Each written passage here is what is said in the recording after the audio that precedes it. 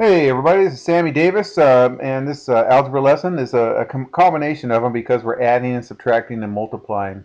Oh my! So let's go ahead and begin with all of this stuff here. So let's put the following numbers in order from least to greatest. Okay, so negative 5/3, negative 2, positive 3, positive 1/2, and negative 1.07.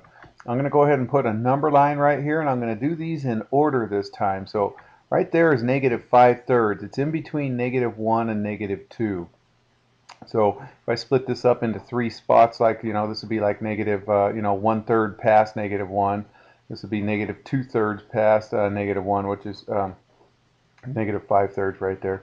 Okay, and then here's negative 2, the next number. Okay, here's positive 3, the next number. Here's positive 1/2. And then finally, there's negative 1.07. Okay, right past negative 1. Well, there they are, right in order now that you have them on a number line. So there's the answer right there. Negative 2 is negative 5/3, negative 1.07, positive 1/2, and positive 3. Okay, try this. Okay, same thing. Going to make another number line right there. Okay, and I'll do these in order also. Square root of 15 is, well, I know the square root of 16 is 4, so the square root of 15 is a little bit less than 4, so somewhere right there. Negative 4.3 is way over there. Positive 4.2, 0, and square root of 25 is 5. Okay, but there's a negative in front of it, so it's negative square root of 25. All right, there they are in order. Once you do that, once you put them on a number line, then there they are in order right there. Okay, from left to right. All right, so find the absolute value of each number. Okay, in the last lesson, section 4.1, the absolute values are like negative choppers, you guys. So absolute value of negative 5/2 is positive 5/2. The absolute value of 4.7 is positive 4.7. And if they have a negative, then you just take it off. If they don't, then it's just that positive number. And the absolute value of negative square root of 25 is the positive square root of 25, which is 5. Okay? All right, so just remember absolute values, they take away the negatives, all right? So find the sum, difference, product, or quotient. Okay, this is basically sections, this is section 4.1, 4.2, 4.3, 4.4, and it seemed kind of redundant, so I'm combining all of them with this lesson here. All right, so 5 plus a negative 36. Okay, so think of a number line, you guys, and well, if one's positive and one's negative, then you subtract them, okay, and when you're adding them, and you take the bigger one. It has the sign of the bigger one, so it's going to be a negative and subtract them 31. This one's negative 31.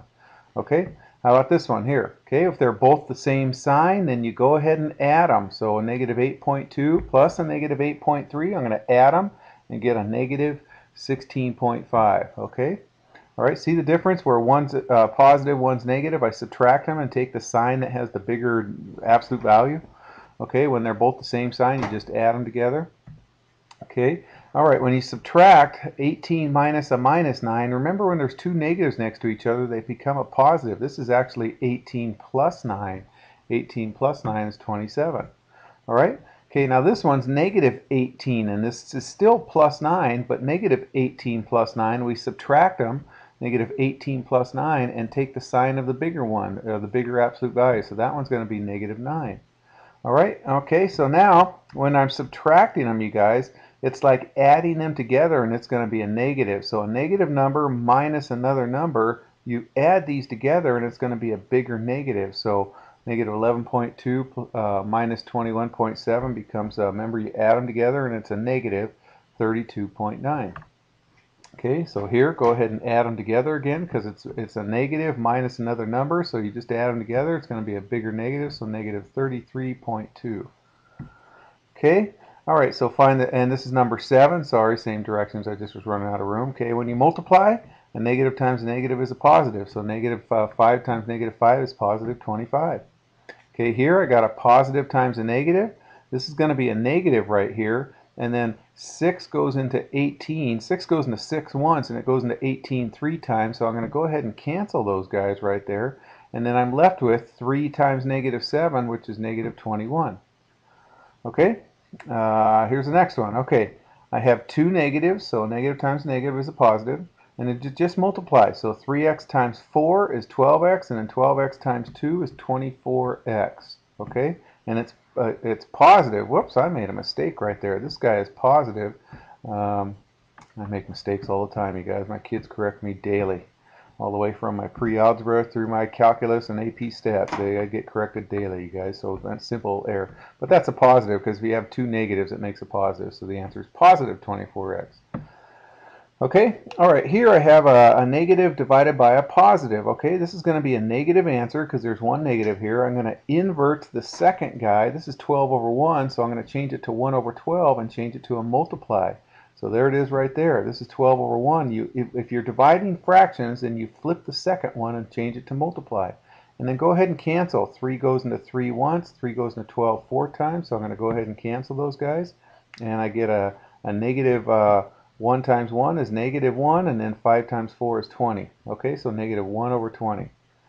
All right, okay, go ahead and flip this guy and change it to a multiplication. Okay, and then go ahead and cancel. 5 goes into 5 and into 10. And you should have negative 11 halves right there. All right. Let's see, and that's my homework I'm going to assign my students. So pages 8-11 is in the back of the book, numbers 1 through 27 all.